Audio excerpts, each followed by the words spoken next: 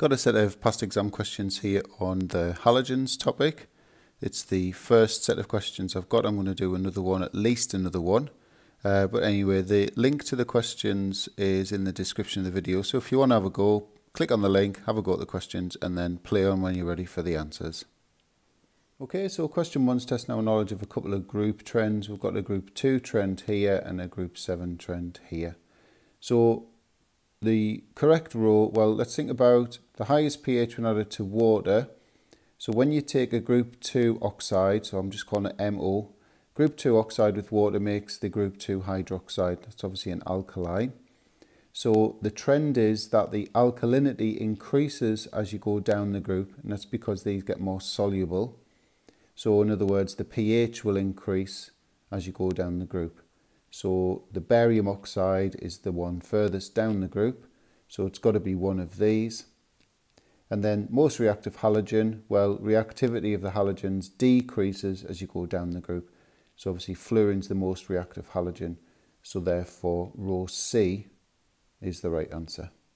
Number 2, which halogen most readily forms the 1- ion? So it's the best electron acceptor. It's going to be the one with the smallest atomic radius, the least shielding, and the greatest nuclear attraction for the electron. Obviously it's C, fluorine.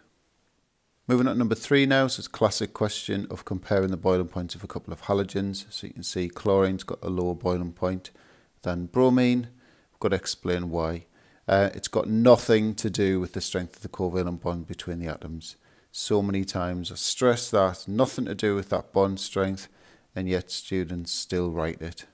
So if you think about bromine, it's a simple covalent molecule. So in a sample of bromine, you've got individual bromine molecules sort of connected or attracted to each other by these very weak induced dipole intermolecular forces. And the strength of these is linked to the number of electrons in the molecule. Obviously chlorine would be a similar diagram to that. So why is bromine's boiling point higher? Bromine's got more electrons than chlorine. It's got stronger, and we're going to name the type of intermolecular force, induced dipole-dipole forces between the molecules, and so more energy is needed to overcome them compared to chlorines. Number 4, use oxidation numbers to show what's been oxidized and reduced. So you can see above the atoms involved, I've written the oxidation numbers. So manganese starts out at +4. Both of those oxygens are -2 each, so -4 for the 2 oxygens. So that's +4, and it's going down to +2. So manganese is reduced, its oxidation number decreases, and we'll get the change in from +4 to +2. The oxidized species is chlorine. It starts at -1 and it goes up to 0 in the element. So chlorine oxidation number increases from -1 to 0. Complete the electron configuration for the manganese atom. So 25 electrons in the atom. So it's that, and you can write 4s2, then 3d5 if you want. That's fine to change those around. The equation for the reaction between chlorine and cold dilute alkaline solution to form bleach. Well, bleach is sodium chlorate 1, so the alkali in question is sodium hydroxide. There's the equation. That equation features later on in the questions, I'm afraid. Sorry, I've repeated that one. Part D, so chlorine is bubbled through aqueous potassium iodide. A reaction takes place. What would the student observe? There's no mention of organic solvent here, so it's the aqueous colour of halogens we're being tested on. If we look at the equation first and then go back to the answer of the first part. So chlorine, more reactive, more powerful oxidizing agent than iodine, so it's going to displace the iodide. It's basically taken the electron off there.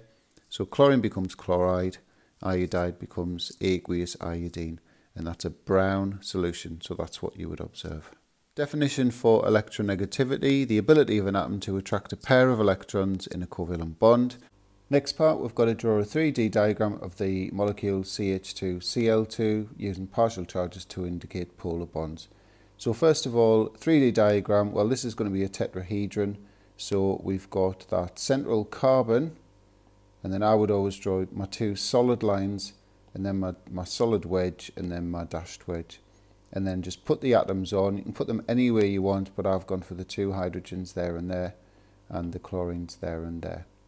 Right, so if we refer to this information now that I've highlighted, chlorine's more electronegative than carbon and hydrogen, so that's why the delta minuses are on the chlorines. But we are told that carbon and hydrogen have approximately equal electronegativity values. Because of that, the CH bond is classed as non-polar. So they don't want to see a dipole on this bond. Okay, so the delta plus needs to be on the carbon, not on the hydrogens. Delta plus on the carbon, and the delta minuses on the chlorines.